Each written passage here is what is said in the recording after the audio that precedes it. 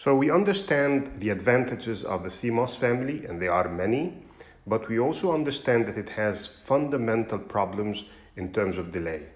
In order to find a logic family that addresses the problems of CMOS while preserving its advantages, we first have to take a detour to something that seems really trivial, which is floating nodes. So the question is, if you have a node and this node is floating, that is to say it has an open circuit from all directions, what is the voltage, what is the potential of this node? And to understand what's happening here, let's take an example. Let's, for example, look at the node Z, which lies between a PMOS and an NMOS. Now, if the input to the NMOS is 0 volt and the input to the PMOS is VDD, then both transistors are cut off. And so node Z observes an open circuit in all directions. However, node Z also is a node that has capacitance. It has some value of load capacitance. And so node Z, in fact, looks like this. It has a capacitance, and this capacitance observes an open circuit on its upper plate in all directions. So what is the potential of node Z? What is Vz? And the answer is, Vz is whatever voltage the capacitance had before the open circuit was achieved. Now, the situation we are showing here in this schematic is not a situation we could have seen in any of the logic families we have observed so far, simply because with the PMOS and the NMOS sharing their inputs, their gate inputs, there is no situation where the input to the NMOS is 0 volt and the input to the PMOS is VDD. The value of V input will be enough to turn at least one of the transistors on, if not both of them. And so this is not a situation which we could have observed before. But now let's look, for example, at two nodes, X and Y. And so we have a node, X, where this is connected to the drain of a PMOS. So this is node X. And there's some value of capacitance here, Cx. And the gate of the PMOS is grounded. It's grounded. It's at 0 volt. Now, this is the situation where we had a CMOS inverter with an input of 0 volt.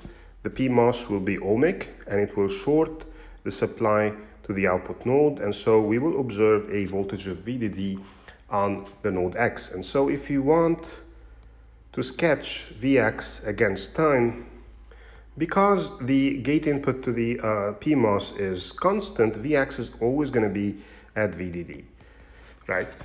And so let's just imagine, for example, that there is a source of noise or interference that affects node X, and the effect of this noise or interference is to eat away at the charge that has been stored on the capacitor Cx.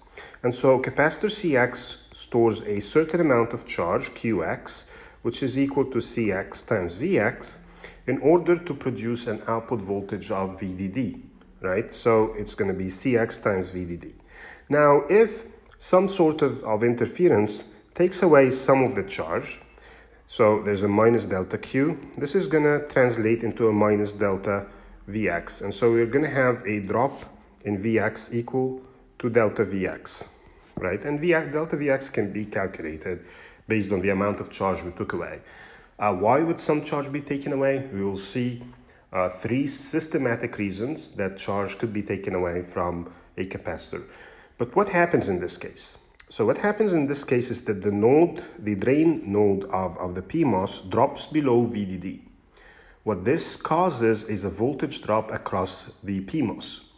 The PMOS is on because VGS is equal to minus VDD, and it has a VDS drop, and so it will cause a current to flow.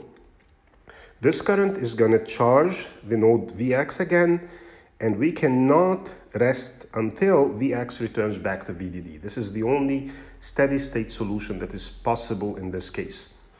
And so any source of interference that causes charge to be taken away from node X is going to be restored. It's going to take some time to restore it. And in fact, this whole thing about the PMOS charging the node is exactly the physical reason behind propagation delay that we talked about in module 3.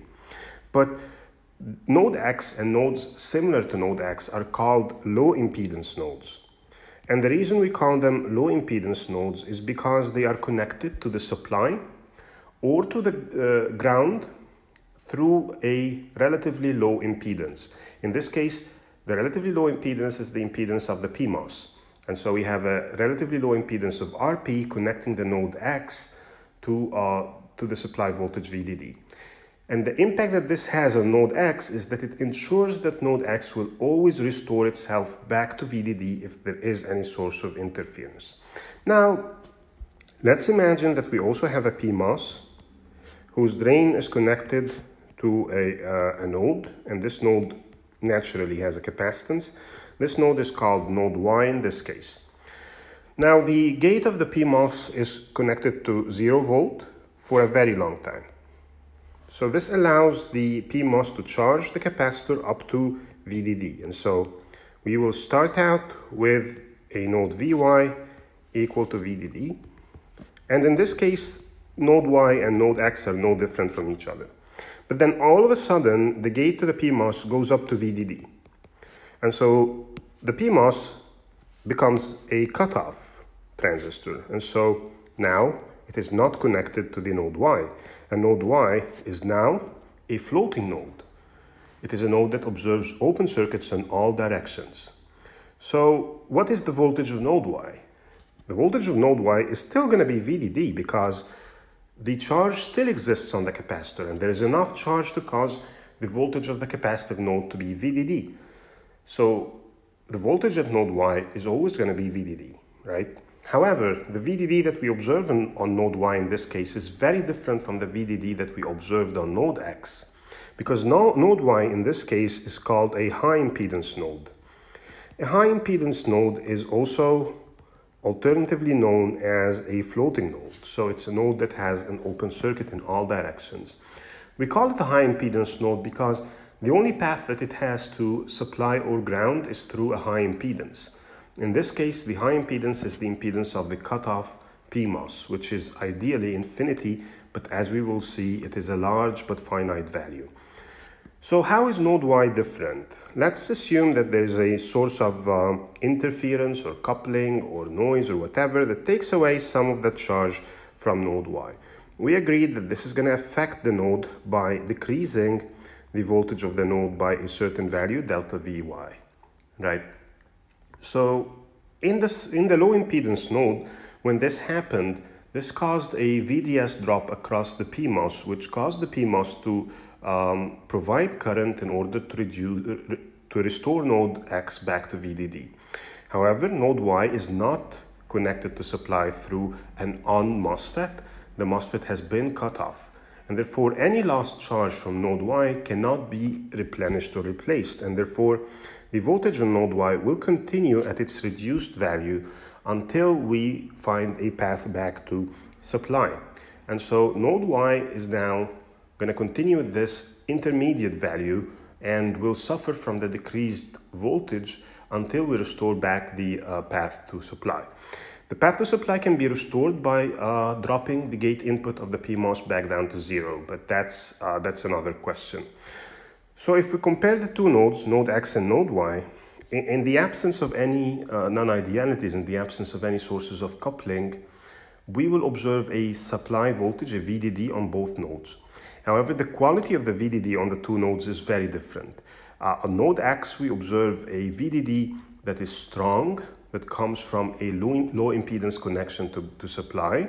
If there's any reduction in the value of the node, we can restore this by allowing current to flow through the PMOS to restore it back again. And on node Y, on the other hand, there is a VDD, but it is caused by charge that has been trapped on the plate of a capacitor. Once some of the charge is taken away, this loss in voltage is irreplaceable until we create a path back to supply. So this is important because we will use a logic family that uses a node similar to Y. And in fact, we will find that this family preserves the advantages of CMOS while addressing all of its disadvantages.